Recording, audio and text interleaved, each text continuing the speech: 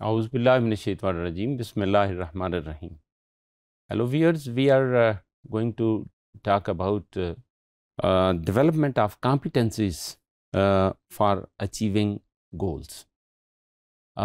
It is necessary to understand the goals, and then it is next very important what sort of strategies we can use for the development and for the attainment of those goals.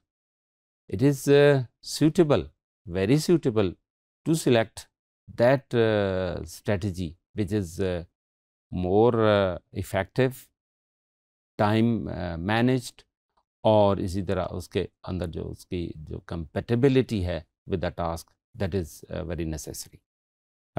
इसमें हम context specific skills की अगर बात करते हैं कि जो task हम करने जा रहे हैं उसके साथ साथ और कुछ एबिलिटीज़, कुछ और स्किल्स की ज़रूरत होती है. मसलन एक एसे लिखने का टास्क है तो उसमें थिंकिंग एबिलिटी की ज़रूरत है, उसमें इटसेल्फ राइटिंग की ज़रूरत है, उसमें उसको कंपोज करने की स्किल्स की ज़रूरत है. तो ये उसके इर्द गिर्द जो उसकी सपोर्टिव स्किल्स हैं उसको भी बेहतर बनाने की ज़रूरत है. तो ऐसे लिखने के लिए यानी जहाँ पर ऐसे कंप्लीट करना है उसकी कंप्रीहेंशन देखनी है, उसके अंदर उन्वान और उसके मजमून और उसकी बॉडी और कंक्लूजन को देखना, तो उसके साथ साथ हमें बाकी एबिलिटीज़ को भी, स्किल्स को भी इम्प्रूव करना होगा.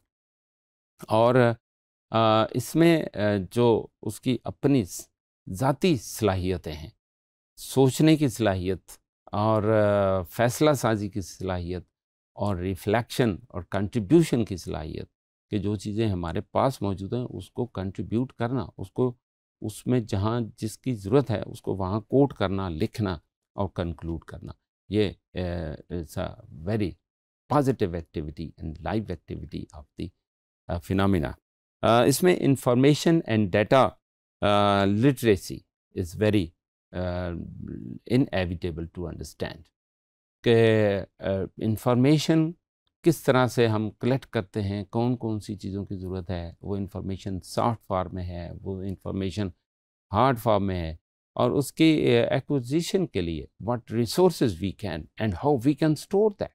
क्या हम उसको फिज़िकली हासिल करें, हार्ड कापी हासिल करें, उसकी सॉफ्ट कापी हासिल करें, और फिर how we to store and restore from different resources.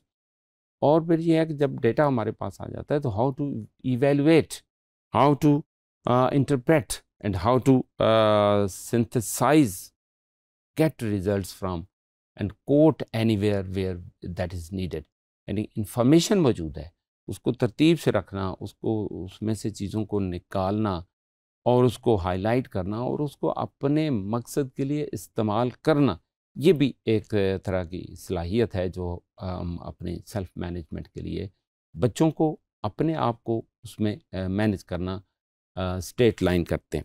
इसी तरह technological agility, that how we can utilise those activities, those technologies. आजकल के दौर में टेक्नोलॉजी एडवांस है, हम बोल रहे हैं उसको हम रिकॉर्ड कर सकते हैं, उसकी रिकॉर्डिंग ट्रांसफॉर्म कर सकते हैं और वेरी क्विकली. यानी if anybody calls us we can record it and we can send it and we can use for the reference. और इसी तरह हम academically if I am speaking and we can record it and we can disseminate at a time to the whole group of including million people in a group, or that is going on, that is to be used.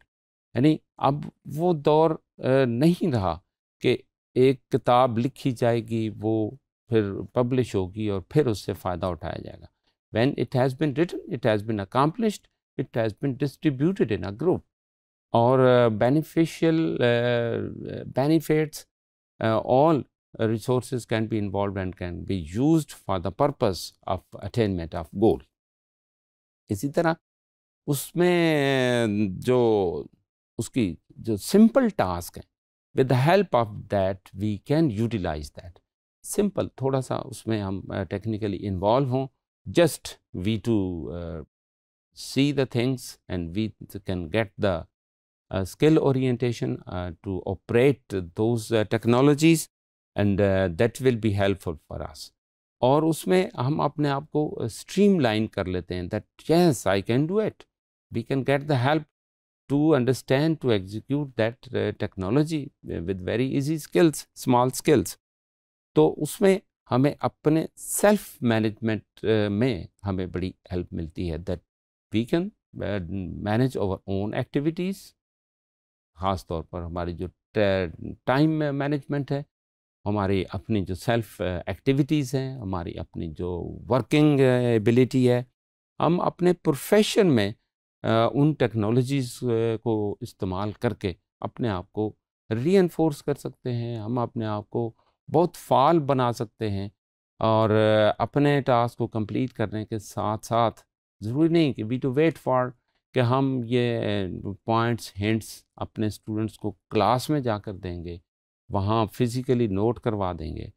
हम उनको पहले से ही एक group के अंदर disseminate कर सकते हैं, ईमेल कर सकते हैं, फेसबुक के ज़रिए, और बहुत सारे ऐसे कनेक्शंस हैं जो हम बड़ी इजीली अटेन कर सकते हैं। हमारे स्टूडेंट्स एक्वायर कर सकते हैं everywhere while sitting at their home, they can get benefit of it. इसमें बड़ा यानी आसान है कि the in students can assess their self, अपनी एबिलिटीज़ को असेस कर सकते हैं, अपने पोटेंशियल स्किल्स को नोट डाउन कर सकते हैं, और फिर यह है कि दे गॉट मोटिवेटेड, कि उससे उनको अपनी एनर्जी रिकंसाइल करने में मदद मिल रही होती है।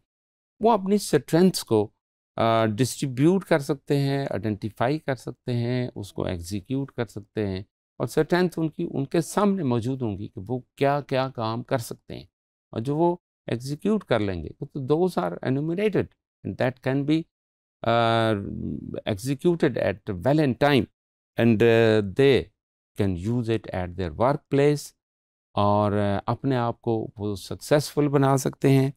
और जब वो अपने इन तमाम इक़दामात को कर रहे होते हैं तो they are also getting feedback. Feedback भी बाकायदा हार्ड कापी की ज़रूरत नहीं है, शायद just comment at a time we can collect millions of comments, and we can set our activities and direction in the light of that feedback in a moment.